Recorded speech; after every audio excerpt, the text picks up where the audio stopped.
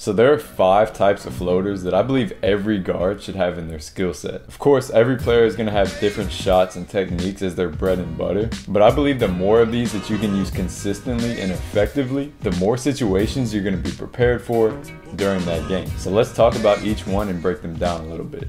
Also, really quickly, before we get into the video, make sure to follow me on Instagram. I post new content every single day and you guys can stay up to date with what I'm doing.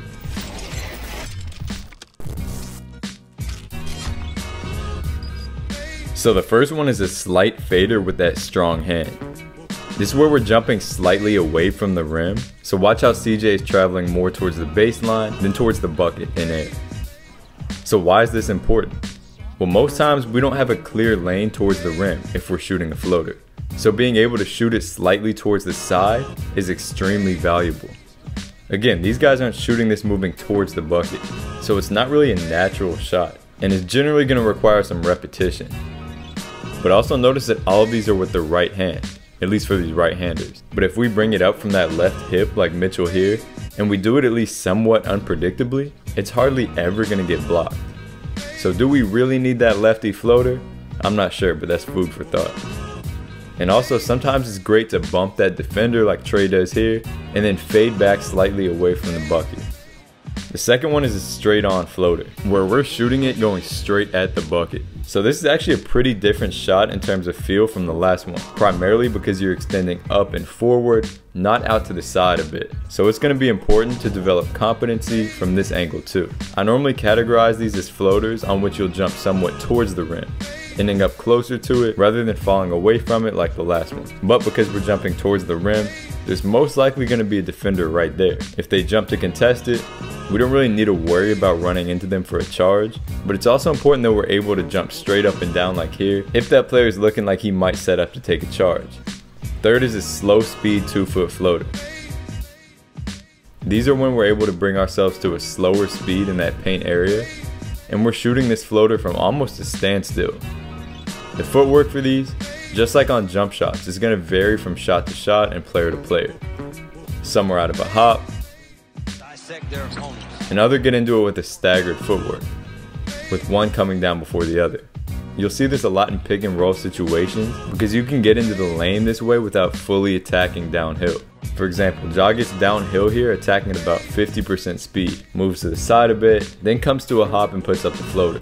Also pay attention to the eyes on this one. On most of these, because we're moving at a slower speed, we can't telegraph the shot with our eyes, and we have to be actively surveying the court. So finding and locking in on that rim quickly and efficiently is an important skill to train for these. Also, since you're at such a slow speed, you may have to separate out a bit, like you see here. Next is a rapid 2-foot floater. So this one doesn't necessarily have to be going at full speed, it's more so that you're shooting it in stride moving forward, compared to the last one where it's from a slow walk, full stop, or a little lateral slide. I'd say that the 1-2 footwork is very prevalent on these, like you see on all these shots. But there are players and circumstances where you'll see a hop used more often. And this low key may be the toughest of the 5, because you're attacking the rim straight on in stride and have to come to a stop and control that floater. So this is one that really needs some repetition. Definitely make sure to release it at a high angle and not to flick that wrist as you let it go for maximum control. And finally is that same foot, same hand floater, which is pretty self-explanatory. Just like players use this to throw defenders timing off on finishes, the same holds true for floaters. Embiid isn't expecting McCollum to jump off that right foot for the floater, so he's stuck on the ground as McCollum is already raising into that shot. And it can be big when you're already getting kind of deep in the paint. And one more step will draw you even closer to these shot blockers like right here.